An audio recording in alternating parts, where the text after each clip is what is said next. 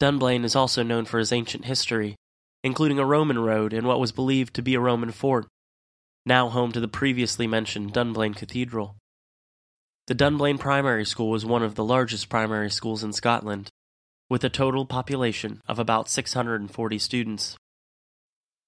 We'll be right back after these short messages. Mike was born in Glasgow on May 10, 1952. Just 18 months after his birth, his father ran off with another woman, leaving Mike and his mother alone. In 1955, 3 years later, his parents would officially divorce. After his parents' divorce, Mike moved in with his mom into his maternal grandparents' home in Cranhill, Glasgow. On November 26, 1956, Mike was adopted by his grandparents, while his mother was still living in the same home. Mike was raised being told that his mother was his sister. In 1963, the entire family moved to Stirling, Scotland, and in 1968, Mike became an experienced draftsman. He would go on to be an apprentice draftsman in the county architect's office in Stirling. In 1972, Mike opened his own shop called Woodcraft, where he sold craft supplies and fitted kitchens. 13 years after opening Woodcraft, he decided to sell the shop, and he started receiving unemployment, as well as state benefits. During this time, Mike would start selling cameras and camera equipment, as well as doing some freelance photography. In July of 1973, Mike was a venture scout who was then appointed as an assistant scout leader of the 4th, 6th Stirling Troop. Mike never seemed to cause any problems at this time, and was always willing to help others. In the fall of 1973, he was appointed leader of the 24th Stirlingshire Troop. It was around this time that many people started complaining about Mike's leadership skills. On one occasion, Mike told a couple of the boys to sleep with him in his van overnight in the cold weather. When he was questioned about this, Mike said that the hotel they were supposed to be at was overbooked and they had nowhere to go. The leadership committee told him to double-check hotel arrangements beforehand and was given a warning. Not long after, the same incident happened again. Mike gave the same excuse that the hotel had been double-booked, and they didn't have anywhere to go. After further investigation into his story, it was found that Mike had never actually made a hotel room reservation. Mike would only take his favorite scouts on overnight trips. Of course, there was speculation that Mike was being inappropriate with the boys, but there was never any evidence, and the boys always said nothing inappropriate had happened on their trips. The district commissioner submitted a letter to the scout headquarters voicing his concerns about Mike. He said that Mike wasn't a good scout leader and was concerned about Mike's immaturity and irresponsibility. The commissioner asked that Mike be stripped of his scout leader role and that he not be involved with the scouts at all. At 22 years old, Mike was dismissed as a scout leader. In February of 1977, Mike asked the Scout Association to hold an inquiry hearing about a complaint he had filed with the association saying that he had been victimized. The request for an inquiry was denied. This didn't stop Mike, as he continued to write letters to the association, saying that they had ruined his good name and his reputation by terminating his appointment. After he was terminated from the Boy Scouts, he created and ran many different groups for boys starting in November of 1981.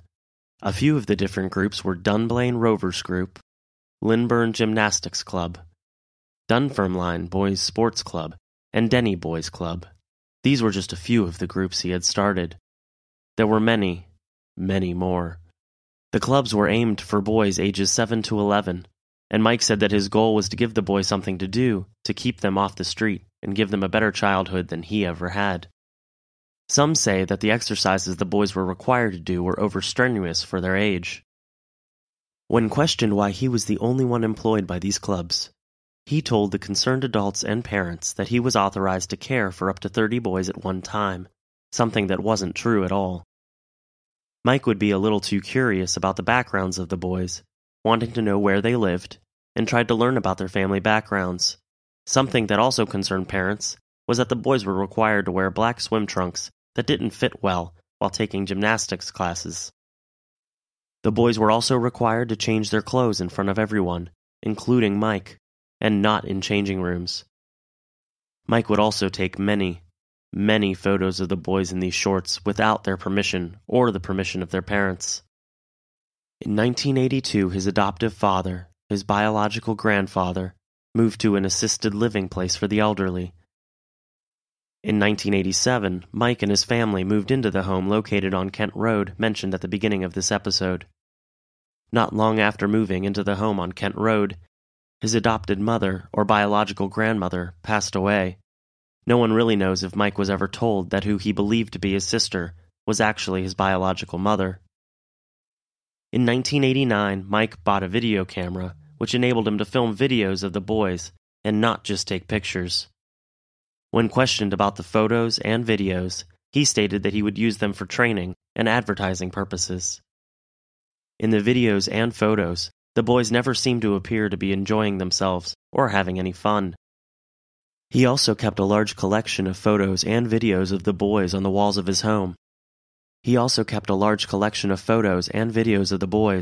And the walls of his home were filled with these photos. There were so many photos, the neighbors could see them on the walls through the windows. The campers would call him Mr. Creepy, while all of the adults referred to him as Spock. There was something that seemed off about Mike, and he always made the boys feel uncomfortable.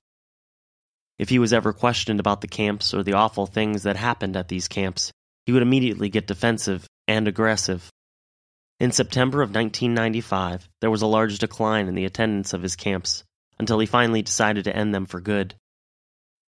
These camps went on for 25 long years.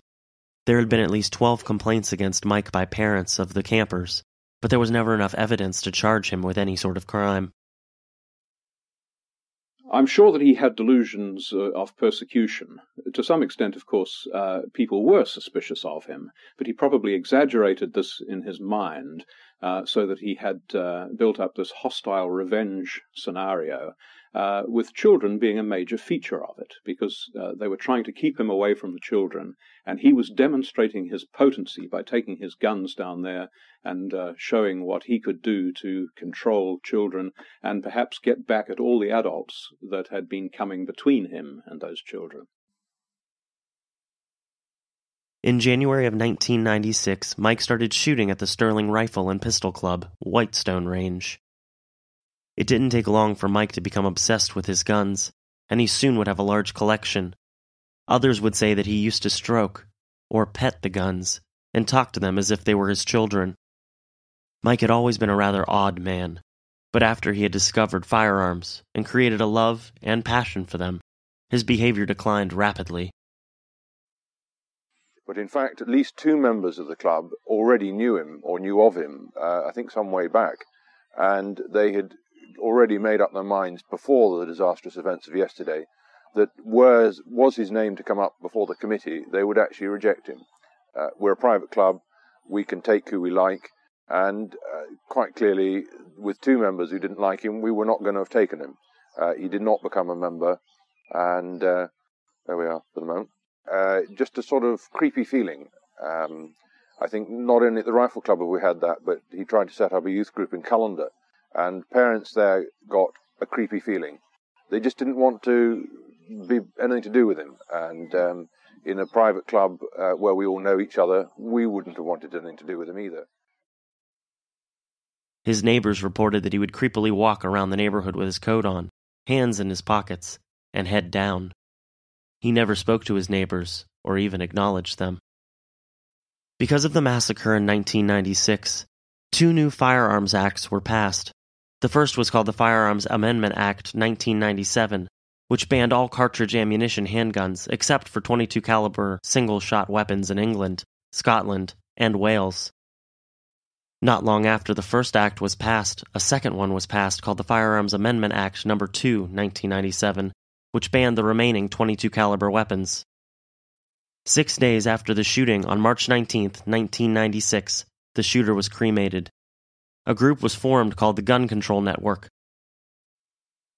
How does society deal with somebody who is on the margins but has never committed a crime that can be actually seen by the legal system as a crime. Documents later would reveal that in 1991, complaints of assault, obstructing police, and child neglect were investigated by CPS, and no action had been taken due to lack of evidence. On April 11, 1996, the gym where most of the massacre had occurred was demolished and replaced with a memorial garden in honor of the victims. On March 14, 1998, a memorial garden was opened at Dunblane Cemetery, including a fountain with a plaque listing all of the victims' names. If a more extensive investigation had been done on the complaints filed against Mike, could the shooting have been prevented? Perhaps. But this is something we will never know. Remember, if you see something out of the ordinary, then say something. You don't know how many lives you could be saving.